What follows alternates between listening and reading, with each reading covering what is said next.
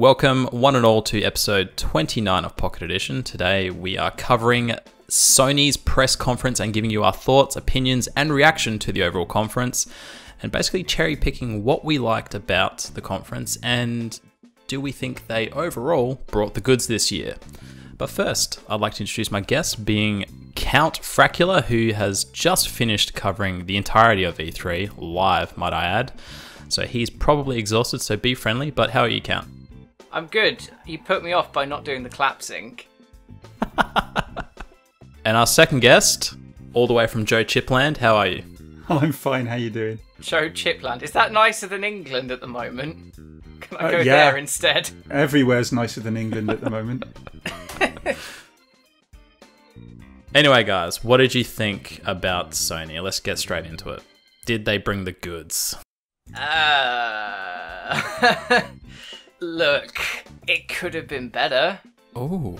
Can I just point out something very odd just to kind of kick things off? What was with the tent they were in at the start? Yeah. Does anybody know what that was? That was real dumb. That really annoyed me. Why did they change? Because reasons. Special reasons that they can't tell us. I've got more than a theory. I'm pretty certain that the reason they did that was if you look at the tent at the beginning and the banjo music that they were playing, the banjo music was the music from The Last of Us, and the setting... It was, yep. And the tent was the same as the bit of the trailer. But exactly. Still. So they were setting the scene, basically. Did it need to happen, though? I don't think it did, because then we had 5 minutes of some fuckwits talking while... GameSpot. 5 minutes of fuckwits talking while they moved everyone else over to the actual place where they were holding the thing. Well, it was a trade-off, wasn't it? They wanted to be classy and they wanted to set the scene. And I actually Just have the thought whole that thing in opening there. wasn't bad. I thought that was okay. But then the problem is then they cut away to those talking heads and it was like, well, I wanted to fall asleep when they were talking, to be honest. It's like, I don't care. I want to see what games you've got to offer, not what these stupid arseholes are talking about. And they're not going to show any games while they're talking. I actually kept falling asleep and then waking up when they were showing the games because I was watching it, sort of, I don't know when I was watching it, some ridiculous time in the morning. Joe's getting old. Getting old? Getting older. Yeah, I've aged about 20 years in the last 5. Oh, damn. After watching Nintendo. Whoops, we're on the wrong episode for that. Yeah. Get to that later. Can I just point out something else that I found amusing as well, is last year they had that freaking live orchestra or band that would create the music from scratch for the games. That was last year, wasn't it? Yeah, I believe for so. Sony. Yeah, and then this year they just went cut to like a single banjo and then had one dude playing a flute later on. They just cut like all the orchestra down. Maybe Sony are having financial problems again. I doubt they're having financial problems to that extent. Yeah, me too. Me too. All right, so anyway, guys, Count, do you want to go first? What were the highlights of the conference for you? They showed off a bit of Spider-Man gameplay after the actual press conference had finished, which was quite nice. I mean, that's all they had that I'm personally excited for this year. So you're not getting around Last of Us? I mean, the first one wasn't really for me. The thing that like the combat looks like nice and visceral and interesting in the second one, but it doesn't really hold much interest to me at all. Wow, so it sounds like the conference fell pretty flat. I've forgotten about Ghost of Tsushima. That game, yes. the samurai, the Japanese themed game. That's a strong showing. That looked gorgeous. Yeah, and apparently that little snippet of gameplay and story they showed is just a side quest. Oh shit, Bloody nice. Yeah, so holy crap, can't wait to see the actual main game.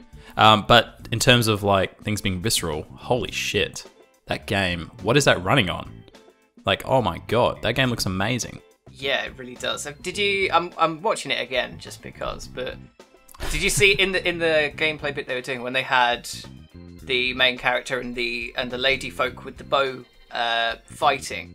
The leaves beneath them were deforming realistically as they moved through it. They were. Holy shit! It looks so fucking good. Wow. I know. That game's come right up on my radar. It was passing me by, and then I saw a couple of clips, and then I saw this the other day, whenever it was they had their conference, and it's right on my radar now. It's one that I definitely want to go out and buy, assuming that it comes out and it's as good as it looks like it's going to be. Exactly, yeah.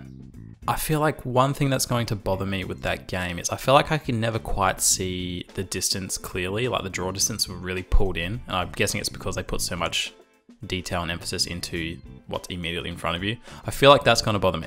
Like there was always a bit of haze, or there was always a bit of glare off the sun where you just couldn't make out the distance. Maybe that won't be the case if you're playing on a high-end system. Is it coming to PC? Was it exclusive to PS4? I believe it's coming to PC. I might be wrong. Okay. Fun fact as well, I was watching it with Kelsey yesterday, our silent guest. Currently no confirmed PC release. Oh, okay, that's a shame. I was watching it and I pointed out, like, you know, this game looks amazing, but it can't be as... The gameplay can't be as good as it looks. Like, surely they're not pulling a rabbit out of the hat. Like, surely they just haven't nailed this. And then right as I said that, you know, he did this weird stance, a samurai, and he just, like, sliced the dude's freaking head off. It was like a lightning strike with the samurai sword. I was like, and my jaw just dropped. I was like, oh my god, it is as good as what it couldn't be in my head. But yeah, that's a highlight. I think that was one of my highlights for the show, other than The Last of Us. Spider-Man didn't really do much for me, unfortunately. And I was actually really hyped after seeing it last year, but it just, I don't know, just fell flat for me this year. I actually like the Spider-Man stuff, to be honest, but... Yeah, I can say it looked like the web swinging in particular, because it was actually attaching to things. You know, how it's supposed to do in real life, as not opposed like to in the last few in the Spider-Man air, games where like- you just some random point in space. Yeah. Somewhere in the fog, the draws distance fog. I mean, the one thing about Spider-Man web swinging, they had prompts to web swing to certain places when they were doing the gameplay, and I was like, okay, what I would prefer is that you can turn that option off and freehand it and fuck it up. That's what I want. I want to be able to fuck up as Spider-Man quite frequently, and I'm sure I will if he can do that. How cool or nauseating would Spider-Man be in VR? Oh my god, no. That would be just Spider-Man awful. VR with free Terrifying. bucket. Yeah. Free bucket. Collector's bucket. Oh, That would be dreadful. I'd like to experience it once. But moving on, other than Spider-Man, Joe, what were your highlights? I would say that generally the big games that they showed, plus one other, were highlights for me. Last of Us 2, you know my view on the original Last of Us. I love that game, and I loved every minute of what they showed of that. I have to say, I even liked the whole setting and the banjo music. I thought that was well done. The problem there is it was a trade-off with all that bloody, you know, having to move and having the talking heads. So that was boring. But I liked what they did up to that point. So I wasn't the same with Camp on that one. I quite liked that up to that point. Then they did all that, and it was, you know, lost it for a bit. But then they brought it back with Ghost of Tsushima. That looked just amazing, as you've already said. And then I think almost you can split the conference and the games. You know, I think the conference was okay, but the games they showed were amazing. And Ghost of Tsushima, as I said, and then they had a weird banana dream thing that they kept doing. But they did a very short clip. Yeah, Let Me Smash knew what that was, and I keep forgetting. It's called Dream, I think. No idea. That's it, yeah. Yeah, and after they had that little interval thing, whatever they do with Dream, they showed us a very brief clip of Remedy's new game, Control. Yes. What is the other game? What is their first game that was the Xbox exclusive? I could not remember. You're talking Quantum Break. Quantum Break, yeah. Oh, see, I was like looking. I'm like, this feels like a follow-up or a sequel to that. Is it? I have no idea. It's not. It's a separate IP. The actor or the actress, however you want to put it, who plays the main character was in Quantum Break, so that's what put off a lot of people. But yeah, no, that is it's not connected, but it looks pretty cool because telekinesis and shit. Absolutely, I saw that. Really cool. My first thing was, this is Remedy. My second thing was, I want this fucking game. Yeah. I was like, I want this fucking game. This looks really interesting and cool, but I was also extremely confused knowing that it looks like a Remedy game and it looked like Quantum Break as well. Yeah. And then the title popped up and I was like, well, now I'm really confused. Yeah, so that was really good as well. But yeah, I mean, to move on to like kind of my overall thoughts of the conference, I'm kind of in alignment with Joe. It didn't feel very conferencey. It just felt like a showcase of a couple of big games. Quite a lot of them felt like that this year, though, to be fair. Yeah, except Microsoft, which they kind of do a lot of sizzle reels and they don't have a lot of chunky gameplay, and they do put a lot of informational stuff in there about, you know, what's coming with their services, Windows 10, Game Pass, and all that kind of shit. I enjoyed Microsoft's overall, though. I thought that was good, yeah. Yeah, it's fun. I'm not complaining about either or, but it would have been nice to maybe hear a bit more about the platform, what they're doing with it, just a little bit. Like, it was very, just nothing. It's just like, thanks for supporting us, here's the games, and I understand that people love that, because, you know, we buy these systems for the games, but it would be nice to just get a little bit more detail about, you know, what's happening with PSVR, you know, just in general with the platform, what's happening with PS Now. Yeah, exactly. Just something. Did you see Digital Foundry talking about they did a video talking about this, what Sony were going to be offering and why they thought that Sony were going with these sort of 4 main games and why it was a different format this year. And one of their theories is because they're kind of winding down TGS. For PlayStation 5. Okay, interesting. Yeah. Nah, I don't know if I buy into that. I don't know. I don't either. But it was an interesting take on it. I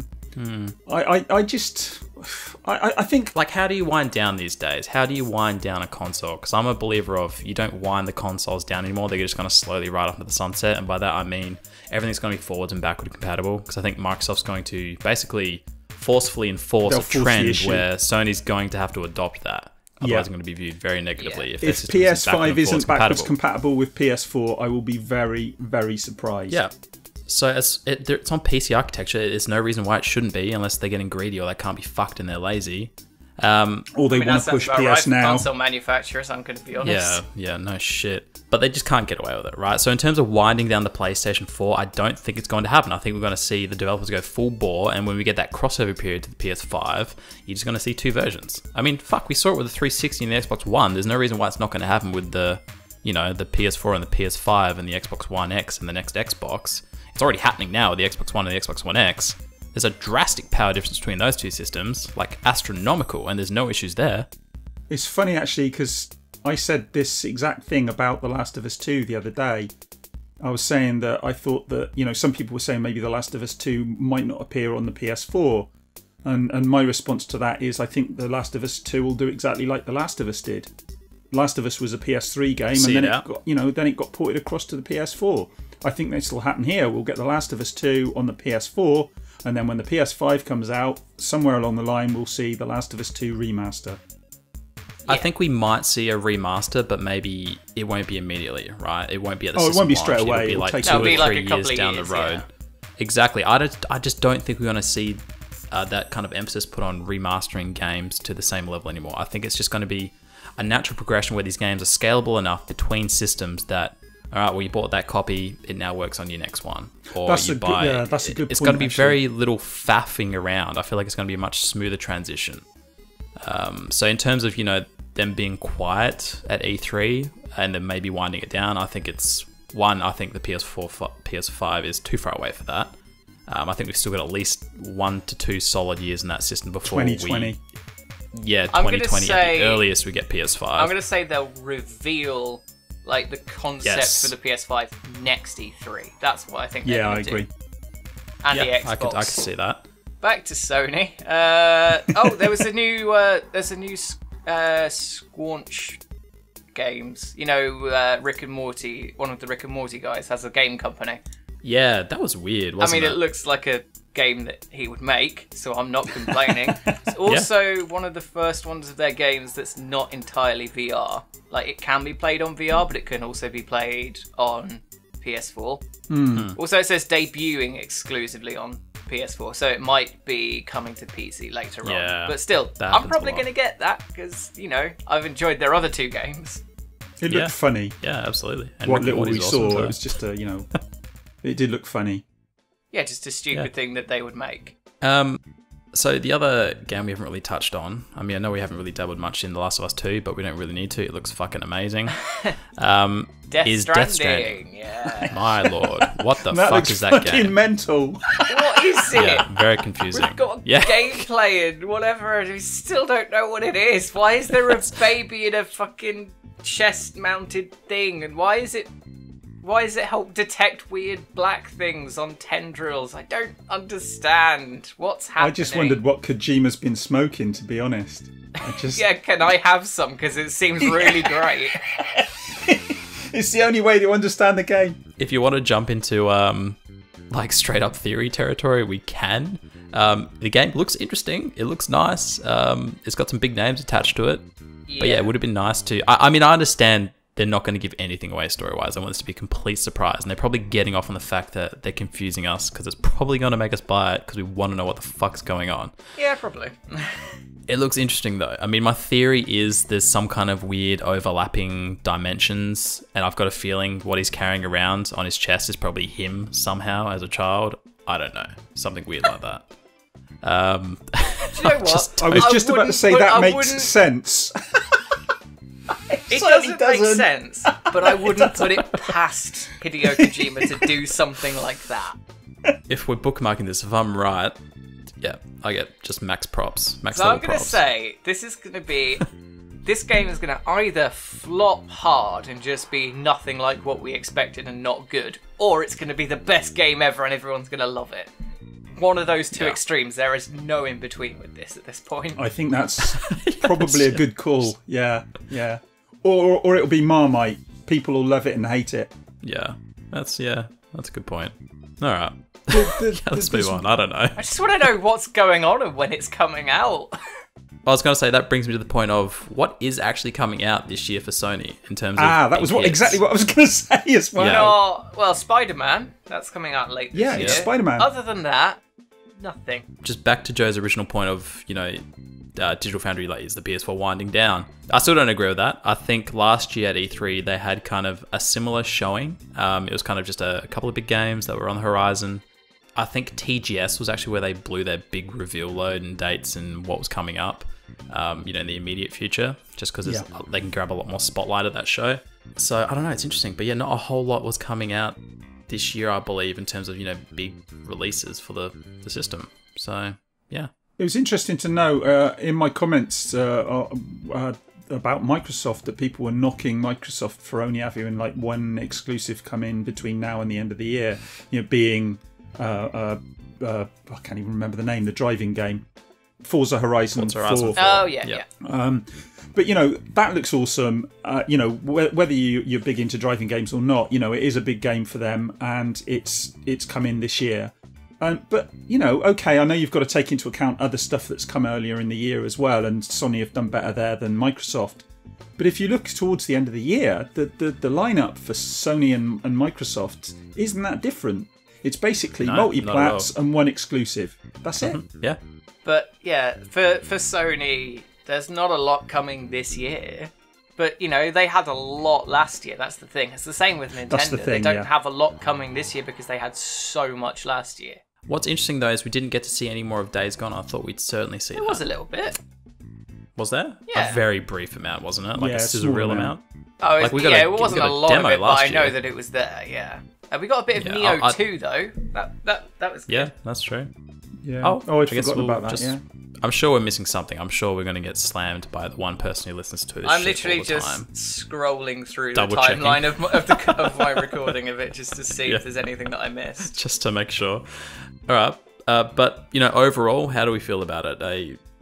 Did it deliver what you kind of expected this year overall in terms of... We knew they were only bringing a few games, but did it get you hyped, excited? I know I said at the start, but actually having talked about it, it did do okay. Yeah, I was fine. really hyped about the games. I wasn't so hyped about the conference, apart from, like I say, I like the beginning, I like the opening, I like the banjo. I know you guys didn't, but I did. I enjoyed it. Okay, banjo, cool. it existed. Yeah, I was just pointing it out. I just didn't enjoy the acoustics in the tent. Oh, well, yeah. I don't know what it is with Sony, but their acoustics have been a bit janky, on several occasions. Because I remember they're in Horizon Zero Dawn, the voices sound terrible when they announced it, and I was like, oh god, I hope it sounds better than this in the real game. The stream I was watching of it, I was watching on Twitch, and there was a massive crackle throughout the whole thing in the tent. It was bad, and I was just like, that's incredibly annoying. Overall, I think E3 was a bit shaky this year in terms of, on the technical side of things. There's a lot of video issues that I noticed when it would cut between, feeds and stuff. Yeah, there's a lot of very abrupt cuts, not just in Sony. Yeah. In quite a few of the conferences, they just had to literally go smash cut, and I was like, okay. Yeah, jarring as you were fuck. noticing that. I heard you mentioning that a couple of times. I was watching some of your feeds, and it's just like, whoa, that's abrupt. Yeah. All right, guys. To wrap it up, I'll give you kind of my overall thoughts. Yep, fine. The games look cool. It's a shame we're not getting more of them this year. But I have a feeling we're going to find out more of what's coming on the immediate horizon. I think it's in like 2 to 3 months when we get TGS. Yeah, we might see more then. I think a lot of people have been putting off things from E3 to go somewhere else. Absolutely, they have. It does annoy me ever so slightly.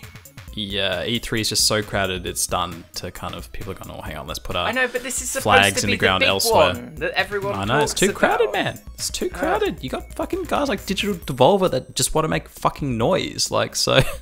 Yeah, it's fun noise. It makes sense to not be there. Fun noise, but noise all the same. But I mean, my only kind of negative, I think, for Sony is I just wanted to know more about the platform and what's happening going forward into the future. It's a little bit like PSVR. You know, have they got anything new? Have they got a freaking Game Pass coming for Sony or something? You know, I'm sure they're cooking up something. Surely, I just wanted to know about it. Yeah. You know, overall, it was good. It was a good showing. The games are great, and you can't complain about that. You know, that's why we watch these events. After all, the games were amazing. Absolutely. As always, guys, please remember to leave your thoughts and comments down below. We're on the tail end of our E3 kind of coverage, but we have got all the VODs up from each conference where you can hear our live commentary of each conference up on the YouTube channel at the moment. And we've also got one more Pocket Edition 2, actually, coming up in terms of E3 coverage. We've got our Nintendo one coming up, which will be on the very near horizon, dropping soon. And I'm hoping to catch up with Max, who actually attended E3, and get some of his just thoughts and opinions of the overall experience of E3 in general. Next time he's on the newscast, I'm grilling him. Yes, so we're going to grill the shit out of him. As always, thanks for watching, and we'll see you in the Nintendo episode of Pocket Edition. Have a good one.